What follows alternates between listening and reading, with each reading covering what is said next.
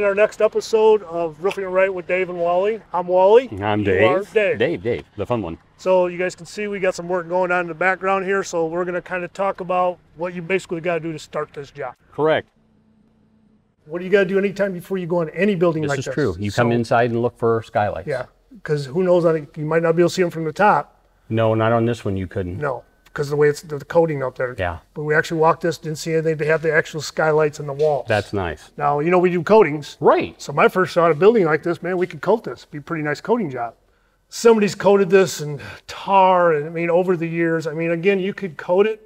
There's a lot of prep work involved to this. Oh. That's the whole thing of coatings. It is. And this being coated so many times, the more times it's coated, the more prep you need. Exactly. If this were bare like the The metal we inside, have here, it's beautiful. oh, that'd certainly be the first thing I would do is coat. Yeah, so I suggested them, you know, we have an option doing a metal retrofit. You would have to do that because the pull test on this, we didn't meet spec. Right. I think this is a 24, 26 gauge metal. Yeah. So you're not going to get very many pulls. So you're not going to be able to put a traditional mechanical on it. Exactly. Yeah. So what do we have to do with this type of system, Dave? We have to do a purlin attachment. You can do rhino or you can do mechanical, but you have to attach to the purlins. And in this case, are what, 5 foot on center? They're 5 foot apart. Yeah, 5 foot on center.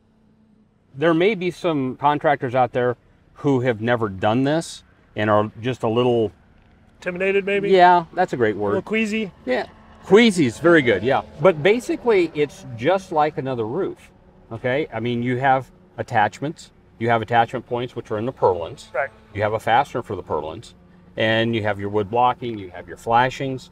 So don't be intimidated, queasy, as you should say, about doing one of these. It's the same basic principle as a regular mechanical attachment. It's the only thing you really got to concentrate and get your word out, because you got to have something to nail the metal to or screw it to. Oh, absolutely, yes. So what we're going to start out with today is doing the nailer along the edge of the roof. Yeah. And on this particular building, the roof panels hangs over the edge. Yeah, I think it's like 4 or 5 inches, something like that. So there's a lot of different ways to go about doing this. There you go.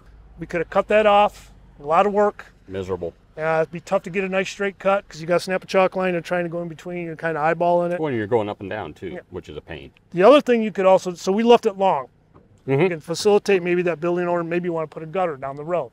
So what we did, in between this rib is 9.5 inches. Okay. Right. So we took a 2x10, which is 9.5 inches wide. We cut it down to 9 inches. Okay, so we're not removing that edge. There's a purlin out there. There's purlin fasteners that stick up maybe a 1/2 inch. And if you're trying to remove those, I mean, you're going to break them off. You're going to break them off. You're going to strip them out. Yeah. Flat bar, you're going to bend the metal, and then it could screw up your edge. So we opted to leave those in. Right. So the problem is, if we use just a regular 2x10, you got those 2 screws on the purlin inside the bottom of the flute. This is going to tend to rock when you're trying to install it. So what we did, we took a piece of 1/2 inch plywood and anchored it to the bottom side.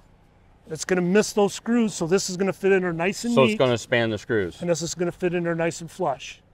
And it's going to raise it above. And it's going to match up perfect with our flute fill. Okay. This is one option. Okay. What, you have 2 different pieces of wood there. Yeah, we have a straight cut and we have a beveled cut. Again, however you want to do it. Right. It's just an option. Yeah, if you don't want to remove those screws, you're still going to have to put some type of 1/2 inch, could be an inch. Yeah, you never know. Yeah, It's custom to every building. Yeah, and the other reason why we went the straight cut, because somewhere, you know, down the road, some of these edges and then the middles got damaged, and this is not going to fit quite as nice. It's going to sit a little high. This is about between 1/4 and 1/2 inch shorter than the width of that. So wherever it's not going to fit exactly, it'll allow us. It's going to fit in there. Yeah, it's going to kind of float, if you will. It's going to be screwed down. It's not going to go anywhere. No. You're going to screw it down on the deck side. Yeah, on the purlin side. Right. The other option, you can get a metal insulation stop. Right. This is going to sit at the edge of your roof. Your insulation is going to kind of go in here like this. I mean, that's a great fix. Yeah. But you still got to remove those screws. Exactly. And you got to pre-drill these, and then your nail is going to go on top for your whatever metal edge you're going to put on. Right. Now, there's a lot of different ways to do float fill. There's different materials you can use, correct? Correct. You can use ISO, you could use EPS, XPS, and then come back. So the flute fill basically is going to fill in between the ribs. Right. Whatever that dimension is. You can get a bevel cut, you can get a square cut, okay? Right. So on this job, we are using a square cut. Correct. I mean, it's not going to fit as tight as this, because this is a beautiful fit. Oh, yeah. But the building owner's not that worried about insulation. It's a machine shed. okay? This is true. He just wanted the leaks to stop in his roof. Right. So to expedite the process, how you like that one? That's a great word. Wow. So we just went with a square cut. So basically this stuff is 9 inches wide, 8 foot long pieces.